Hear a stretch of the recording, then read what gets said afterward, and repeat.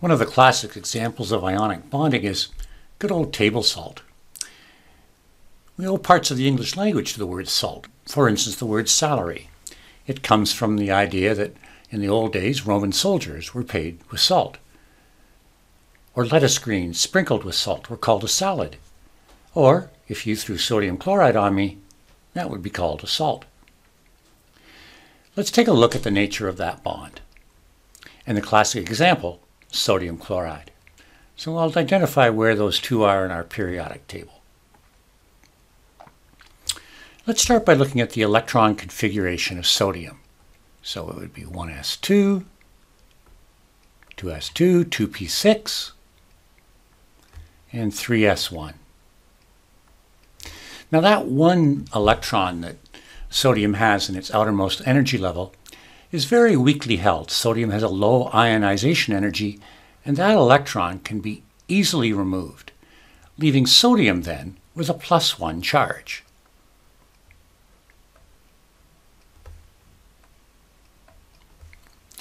And that is one of the characteristics of ionic bonds.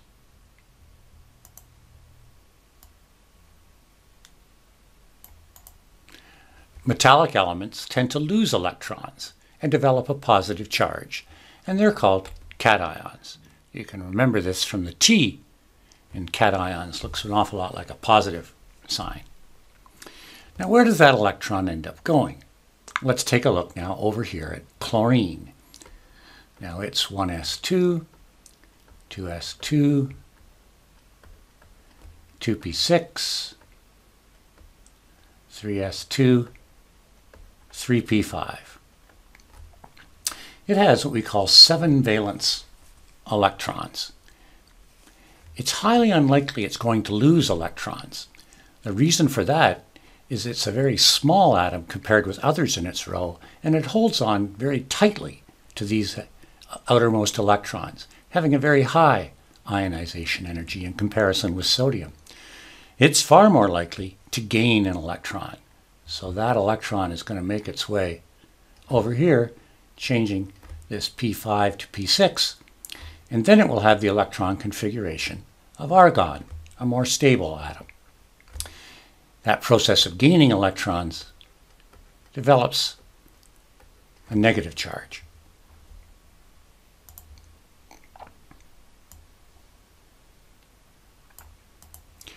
So non-metallic elements tend to gain electrons and form anions. In the final step, opposite charges attract. So in this case, the negatively charged chlorine would now be attracted to the positively charged sodium and hence form the ionic bond.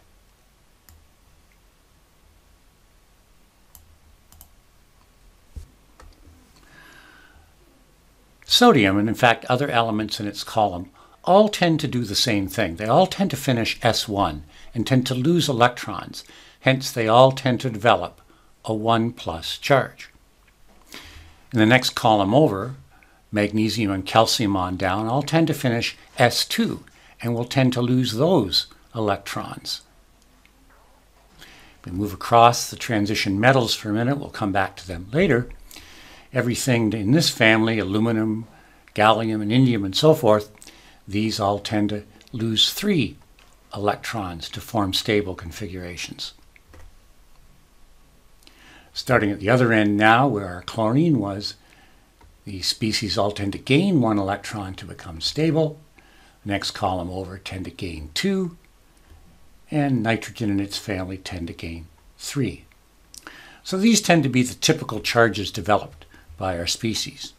Now what about these elements in the middle, the transition metals? Well,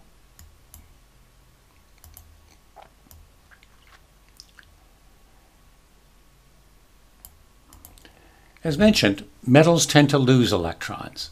What's different about these particular elements is they can tend to lose more than just one particular number of elements. Let's look briefly at iron for a moment. Now, iron's configuration, I'll use the brief method here. I'll start at the element argon, and then we go to 4s2, and then we start to fill up the 3d, and it would be 3d6. Iron in this particular case, the most weakly held electrons are those that are way out here in the 4s. Those would tend to leave, and when they do, iron is left with a 2+ charge. In fact, all of these elements have this particular idea in hand. They all have 4s electrons with some 3d electrons, and they will all tend to lose the 4s. Hence you notice that all of the elements here in the transition metals tend to develop a 2+ charge. But they can also develop other charges. For instance, iron, if it was to lose one more electron from here, it would then be down to 5 and have a half-filled orbital, which is also more stable, now raising its charge to 3+. Other elements can also do similar things, but all I want you to notice here really is that the elements that tend to be in this center region, the transition metals, tend to have a multitude of possible charges. Let's take that now and look at how we name some of these compounds.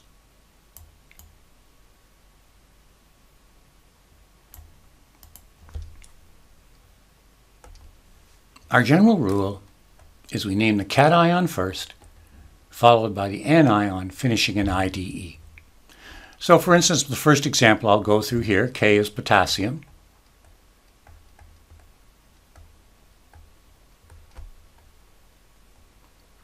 Combined here with iodine, so that would become iodide, to finish with the IDE. My next one would be copper, combining with oxygen, and you would call it copper oxide.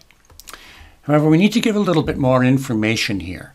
Copper, as we note, is down here in our transition metals, and it possesses more than one charge. We need to specify what charge it's using in this compound. If we go back here, oxygen we know is 2 negative. The fact that there's one copper there accompanying it to neutralize it must mean the copper then is possessing a 2+ charge. So this would be copper 2 oxide. Next one down we have magnesium.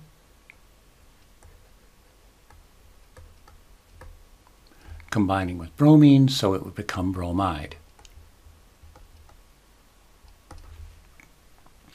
Let's see if we can go the other way now. Come up with the formula given the name. Lithium, there in the table, tends to have that particular charge, the ability to lose one electron. And sulfide, on the other hand, wants to gain 2 electrons. So in order for this to happen, in order to balance this, in order for the sulfur to gain 2, I require 2 lithiums in order for that to occur. So the formula here would be Li2 and S for the sulfur. Here, iron 2 nitride. Nitrogen is N, and it's got a 3 minus. Iron is, again, multivalent, has many possible charges, but we're being specified here to use the 2, so it would be 2+. So iron wants to lose 2 electrons, and nitrogen gain 3. We need to balance that, so we can do that by having 3 irons, which would then lose 6, and 2 nitrogens that would then gain those 6. So our formula then would be Fe3N2.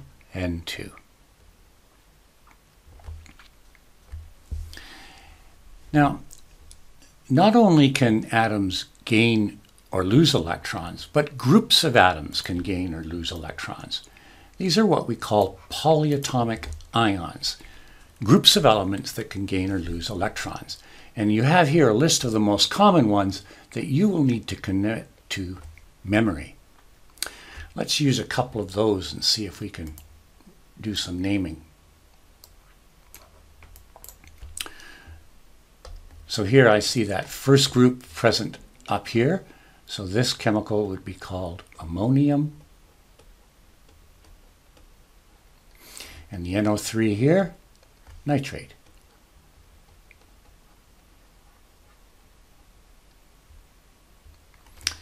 The next one, Mn is manganese,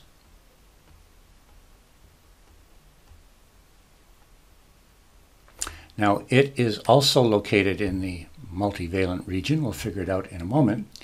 And it's attached to the polyatomic ion hydroxide. Now, going back here to the formula, hydroxide from my table tends to be 1 minus. Now, I have 4 of them present. So that means they need to gain 4 electrons. That would then happen only if my manganese happened to lose 4 electrons. So it must have a 4 plus charge in this compound. So the Roman numeral for that is IB. And let's see if we can go the other way.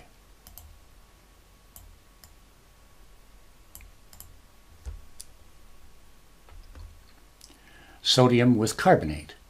Sodium is +1, and carbonate from my list up here is 2 minus. So carbonates want to gain 2 electrons. That means I require 2 sodiums to lose those 2 electrons.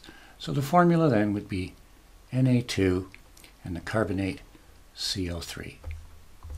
And lastly, my copper 2 sulfate.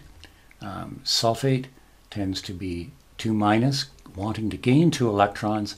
And copper here is using the 2 charge, so that will be 2 plus. And that's a perfect match. So this then would be CuSO4.